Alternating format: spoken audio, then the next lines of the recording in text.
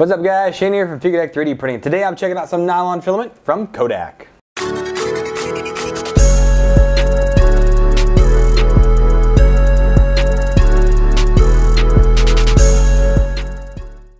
Welcome back guys. So yeah, this looks a little bit different because I already filmed all this and I didn't realize I wasn't wearing my lav microphone. So the audio came out horrible on it and because it was sitting on the floor. So we're just gonna go with it from this way.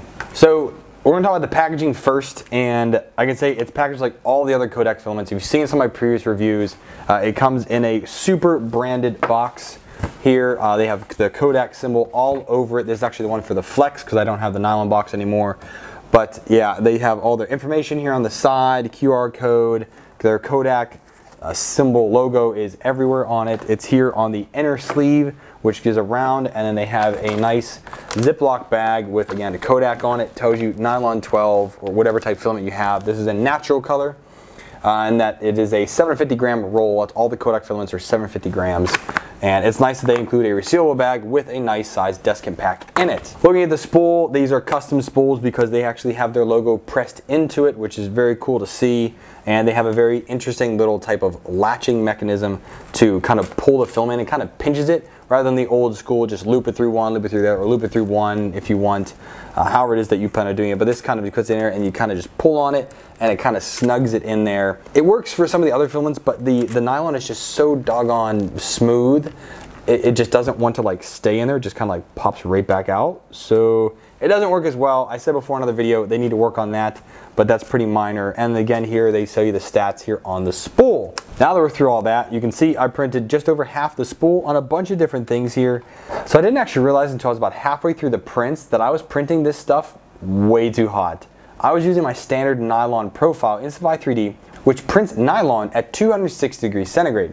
Well, they recommend 225 degrees. I was like, oh, yeah, didn't see that.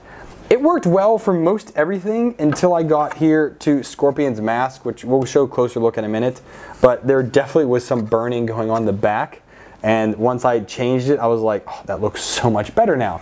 It still has really good layer adhesion even at the lower temp. I only went down to 235. I thought going lower would actually might end up like ruining the print, and this was already like more than halfway through. I didn't want to risk it, so I just went to 235 and it came out just fine. Still some issues in there, but we'll talk about what that means with your printer in a minute. But yeah, so you see I finished some prints, so let's take a closer look at them and see how they turned out, see what kind of details we got out of this filament. First up, my maker coin, and this came out really, really nice. Super smooth. I can't get over how smooth nylon actually is when it's printed correctly. It just comes out really nice. There is a little bit of ABS. I did a previous video on ABS, and this was printed shortly after that one was filmed. So there's a little bit of red on this one that was still stuck in the glue because I'm lazy and I don't clean the glue off at all. But the support went on here really well. You can't tell because it's the natural, basically clear filament. I'm very surprised, again, just how smooth it all turned out. The overhangs went really, really well. There's one here, which is kind of hard to tell, but see how that one's a little bit rough right there? All the other ones are really smooth and no real issues with them, but that's just that one right there. I don't know, it just did not go as well as the rest of them did, but it's still not a big deal. A little bit of stringing in there, you can see just a few in there, but other than that, I thought this was actually a very successful print. Again, this was at 260 degrees centigrade, not the recommended 225. So lately I've been kind of obsessing over these Carabiners. This was the first one I printed, but I had some pretty serious warping in there. As you can kind of see, that did not go very well at all, but it does fit in there well enough. It does actuate. Again, you're not only opening about that much. If you go any further, oh, this actually does go all the way. They won't last that little for long probably. Other filaments, if I can go, I can usually get a good actuation like this, but if I go all the way, and then this joint right here actually is the one that breaks usually, but that actually works out pretty well. So then I reprinted it with a few better settings. I actually added a little more glue stick. This one was after several prints. I didn't reapply my glue. Reapplied glue on this one, perfectly flat, came out really nice. It actuates really well. Let's see if it goes. Oh, crack in there. It goes almost all the way back without issue. That's not too bad at all. So you can see there was a little bit of something gunk on my nozzle, so that came off on this. When you print so hot, you're gonna get some stuff coming off your nozzle regardless what your settings are. It's just gonna happen. That actually works really well. This is probably the best one I've had to date. Let's just try it with the crap one here. Strength wise. Come on, come on, come on. Oh, yep, that's not breaking. Wow, man, that's so, look how much that bends out there. Watch this. Oh, man, yeah. Ooh, wow. I've deformed it even. And it goes right back almost. I mean, that is impressive, I must say. That's not breaking at all. Man, nope. Yep, they're not breaking. We tried. I was on Thingiverse, and I thought this was kind of cool. Two objects interlinked, you know, kind of do the magic. No, they don't come apart. They print like this with the tops up, and it's a, what's it? I guess it's like 6-sided. So it's on one side, and they both are just barely miss each other right there in the middle. And they print just like that. And I was very intrigued with that. Actually, I'm sorry, they printed like this. They're much closer together. I was very intrigued with this. This is the medium size. I think these are 92 millimeters, what these ones are. I didn't want to upscale it anymore, but it worked really good over the you know, at such an angle there. You can see a little bit of like ridging inside. Outsides were perfect. Insides there were a little bit of issues, but I mean, it's nylon. It is super strong. See if we can pull these apart. Nope, can't do that either. I mean, this stuff, I printed the higher temperature. Man, this just super sealed it. It's really cool stuff. It's just amazing. So it's so easy to move against each other because it's so like lubricated feeling. It's insane. Can't get over that at all. So I did try to make a Labyrinth box, but this one actually, you can see there, it had warped quite a bit.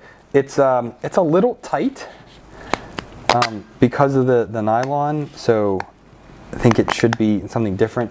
So I reprinted it a little slower and a little cooler, and it's still fairly tight, but it's a little bit better than what it was. No, that's the dead end. But yeah, so it works. It's a little tight. I would probably scale up, either do this at like 99.5 or do this at 100.5 scale, just kind of give you a little more clearance. I've printed this exact model on the Fugatech FT5, the current setup with PLA, and they come out perfect. I've printed dozens of them on there at once without a problem. This nylon is a little too tight. So again, it's not really a perfect application for it. I kind of wanted to see if it would slide any better. So if I can get this apart, I'll probably reprint this top part just that, you know, 0.5% bigger and see if it slides any easier that way. I was asking around on my live feed what people thinks I should print in the nylon because I don't really know what to print with it that would make it, you know, show how good it is. So I went and printed this Hubasan X4 quadcopter chassis, which I've been using for a while, printed in PETG and PLA. PLA shatters. PETG holds up to like a few crashes, but then it doesn't. But also PETG is much more rigid than this. So this nylon is very flexible. As you can see, I can move it around a lot. But this is much more impact resistant than PETG is. So I'm wondering, will this work out okay for a small quad? Obviously a big one, probably not, because the motors have so much torque to them. But these tiny, tiny motors do not consume all that much power, so I think it will be okay and it won't warp this too much, but it's just something I wanted to try out and see if this will work. So eventually I'll end up doing some videos with that little quadcopter and we can see how it shapes up. 2 more prints. So a vase, got to do a vase mode, one I found online. It actually has like almost like this bluish hint to it. I don't know why, there's nothing blue in my background here around, it just kind of has that like hint to it. I don't know why, but this was 3 bottom, the 1 perimeter in vase mode in 7.5 3D, and it came out great. I can actually put it to my mouth and blow in it, and it's completely airtight, so I know this would be able to hold water. I didn't actually try water in this one for some reason, probably because I didn't have time right now, but I really liked it. It looks really cool, nice and shiny, fairly see-through there. You can see what's in there, so a nice little print. Finally, something longer, a little more complicated. This is Scorpion's mask. It's just like the Sub-Zero mask I printed a long time ago. It's my profile picture for a while. And this came out okay, but you can see down here, it kept catching onto the nozzle as it would curl up a bit. And I kind of thought maybe I'm printing too hot, so I turned it down, and eventually it did finally even out. I had the same thing over here. This side was really mucked up from just the heat there just being way too high.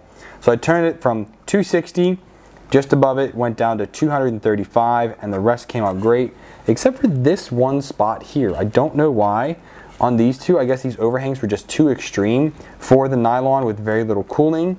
It just, you know, was too extreme, so it kept rubbing the nozzle, and it rubs the nozzle, it rubs off what's on there.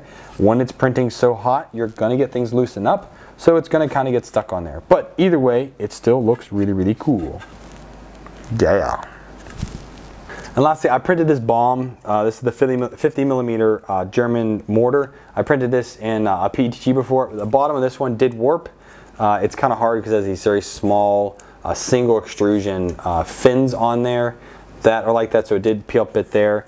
Otherwise, it came out pretty well. I did print this one with support inside for the nose cone here, and I thought that would make it better. But because the actual whole print did warp, even this one did warp a little bit. The nose did not, but the main body and the tail did.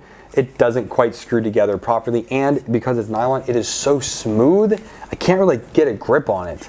Another thing I did notice, I didn't notice in these prints so much, but this one I definitely noticed the retractions are off because I printed all 3 parts on the bed at once.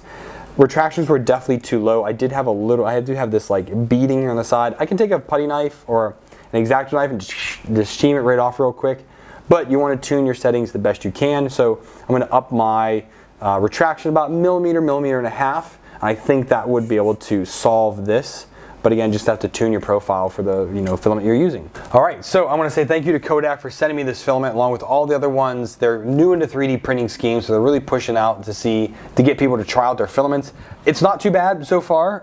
I do think they need to change up on the spool here. I don't know if they're making their own filament. They're probably buying it from someone. I have no idea who they're buying it from either way, but so far it's working out to be pretty good stuff. I'm enjoying it. So thanks again to them, and I'll say no money was exchanged for this review. They didn't pay me, I didn't pay them. They just sent me this roll of nylon along with a few other different types for me to try out and see how their new line of filament is working out, well, new filament in general. So I thank them for letting me have this opportunity. So let's see what other things they have in store for later this year. All right, guys, thanks for watching. If you enjoyed the video, if you thought this is kind of cool that, Kodak is making, filament now, they're 3D printing instead of just doing photography, give it a big thumbs up. If not, thumbs down. Either way, talk in the comments down below. I'd love to talk to you guys about this nylon filament. If you guys want to stay in tune with what's going on, make sure you hit that subscribe button. If you hit the bell icon, you'll get email notification anytime I upload new content or I do my weekly live streams on the weekends. If you guys want to support me financially, there's a Patreon link down below me. You can donate to me on a monthly basis.